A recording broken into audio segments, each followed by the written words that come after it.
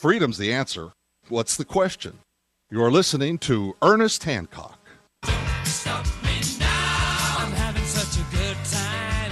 I'm having a ball.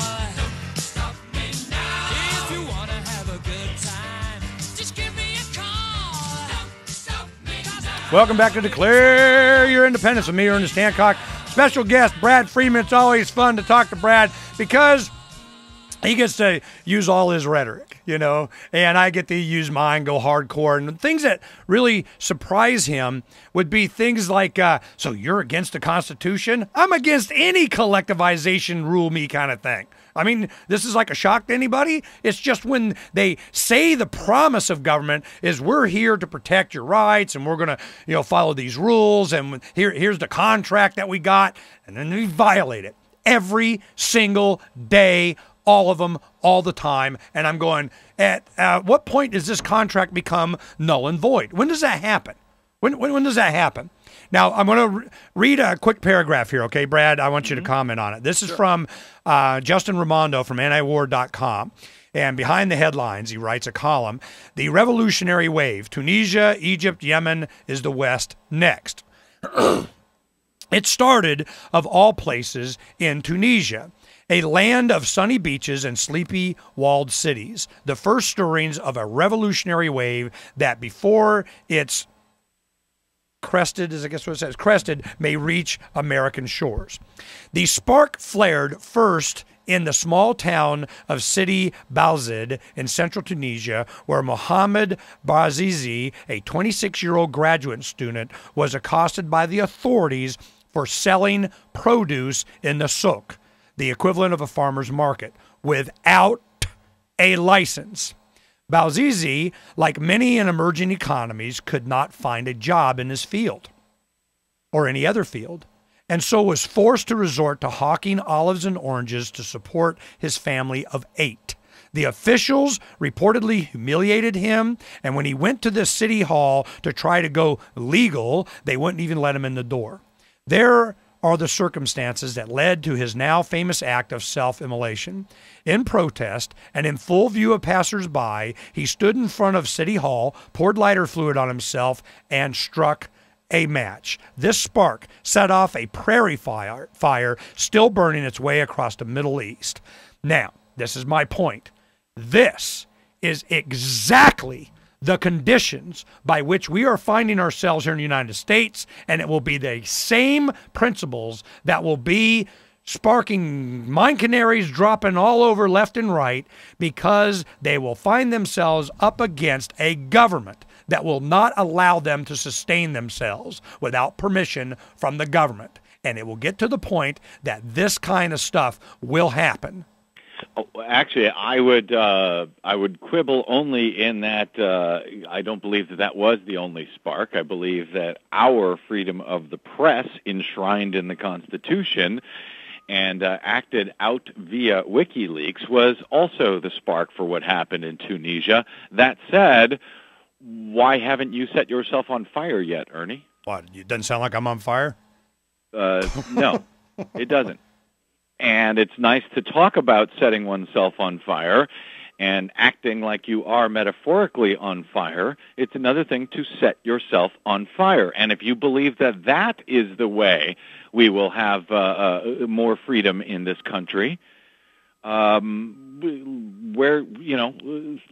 the match, my friend. What's the holdup? It's been lit since beginning of humanity.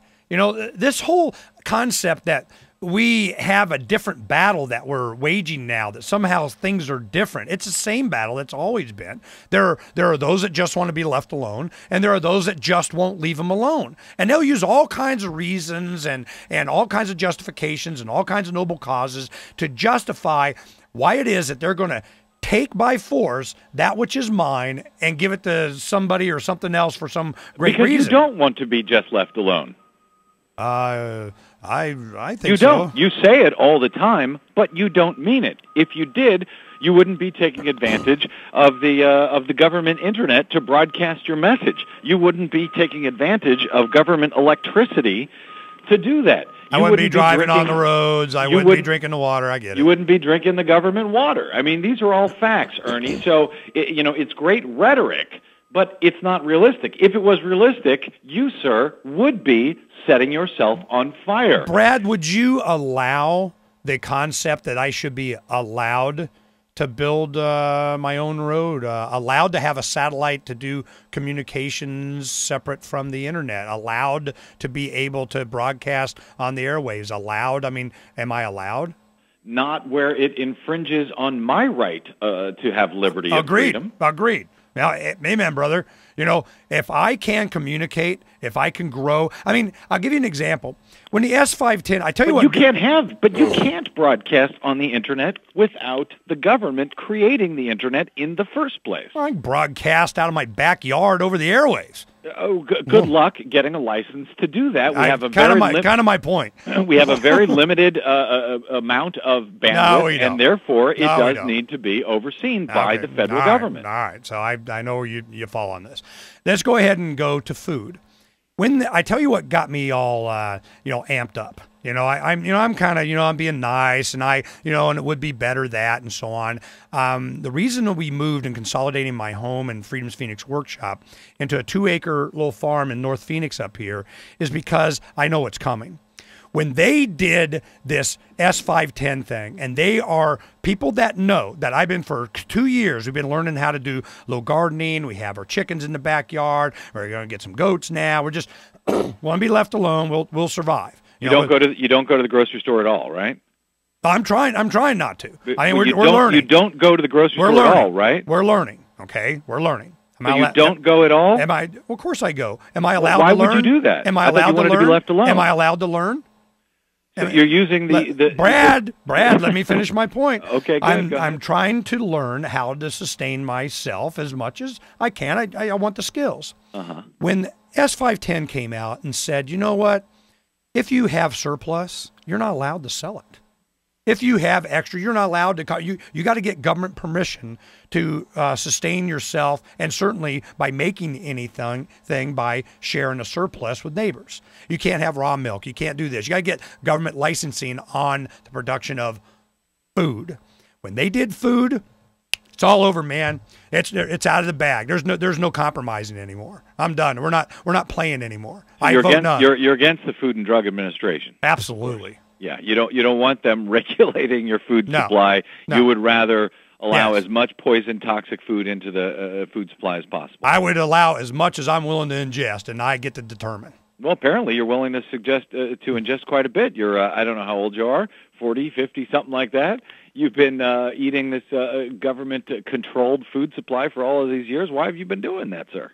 I don't know. I wish I had a choice. Well, you do have a choice. You said you got your 2 acres, you got your farm. I'm working on it, man. I'm working on it. Why don't you get off the food grid? I'm working on it. Do it. I'm working on it. I'm working on it. How much I got to do? What's the holdup? It's not big enough for you. I got to get more acreage. What's going to make Brad happy? No. In the meantime, I'm glad you're working on it, and in the meantime, I'm glad you can count on a usually safe government-regulated food supply to keep you going until you can figure out how to get off the grid. You got to help me out on this one, Brad. And for that, sir, you are welcome. All right, thank you. I got to do this one. This one's good. Uh-huh. All right. What's amazing to me is that from the progressives, the left, and green and so on, I mean, it's like, the environment and climate change, and it used to be global warming, whatever it is this week. And you have all of these things that we need to be concerned about environmentally. Okay, I'm hip to that. And then, they have this chemtrail issue comes up. And it's like, it's not far away, it's not unseen, it's not some test, it's like you can see it above your head on a daily basis. And it's not an issue. No, that doesn't count. You're crazy right-wing conspiracy guys. It doesn't matter. It doesn't. And I have to ask someone from the left, why is that? Why is that not an issue? Who are you arguing with? Me? No, I'm in general. The left does not bring this up. It's never in the media. It's poo-pooed. It's conspiracy. Do you have peer-reviewed scientific evidence to show that these things you're worried about? No, I just want to ask. I just want to ask for it. I just want to see it. I just want somebody to even advocate that we need to have the review. Of course, review everything. Eternal vigilance, my friend. Okay. Review the science. I'm just wondering. I mean, you got All something. I'm asking for is evidence, and then to act on it, not act on imaginary phantoms. Okay, no, I'm just asking that we even look to see if there's anything there, and it's right there, and nobody ever asks. They'll ask about everything else, but not that. And I'm going, why? Why? Okay, well, that was just, I just wanted to get that in there because I found that of interest. Hey, Brad, it's always great for you to be a good sport and come on and us be able to talk about this stuff because, I really do support a lot of the work that you do, and you're a good sport for coming on and help make fun of me. Thank you, brother. I always enjoy it. Anytime. All right, man. Talk to you later. All righty. We'll be right back with Stuart Rhodes in just a little bit. Uncovering the secrets and exposing the lies. That's what readers of freedomsphoenix.com get every day. Readers of freedomsphoenix.com are constantly provided the information that detail the real news between the lines of propaganda about government policies and the true relationship we all have with coercive governments. Learn the true condition of our economy, innovations and technological breakthroughs in energy, health, computer science, and space travel. Learn the truth well before it's admitted to in the lamestream media, the media that is so last century. Corporate media has evolved into nothing more than distributors of government propaganda, but we now have a fantastic alternative. FreedomsPhoenix.com provides constant news updates on the issues that affect our lives in the most important ways. Our liberty and our property are under constant attack, and FreedomsPhoenix.com provides the understanding behind the propaganda while encouraging the participation of our readers. Join us at FreedomsPhoenix.com. That's freedoms with an S, Phoenix.com. FreedomsPhoenix.com, where the revolution between the ears has already matured.